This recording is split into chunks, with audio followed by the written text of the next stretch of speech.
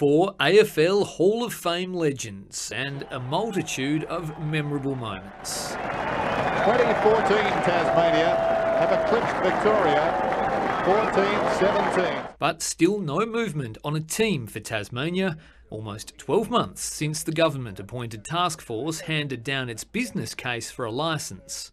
There's a very good plan that I've spoken about. It's there and available for them. They need to pick it up and take the running now to provide some direction for football in Tasmania. The task force is frustrated. It wants Tasmania to turn its back on the AFL unless League HQ can guarantee a post-COVID pathway to a team. You can't look at a future in AFL and not have Tasmania as part of that future. The government is not quite as gung-ho as its task force, at least not publicly yet.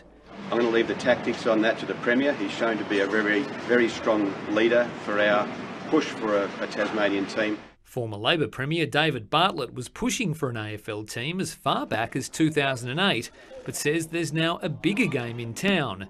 He wants the state to think globally. The opportunities for a future NBL team to be playing in New York and Los Angeles in the NBL-NBA pre-season opens up massive opportunities for Tasmania. If Tasmania is truly ready to turn its back on the Indigenous game in favour of more international flavours, the state sports minister might need to brush up. Football fans across the world today are actually in mourning with the passing of one of the world's greatest football players, Diego Morando, who passed away at the age of 60. An own goal by any stretch from Jane Howlett. Chris Rowbottom, ABC News.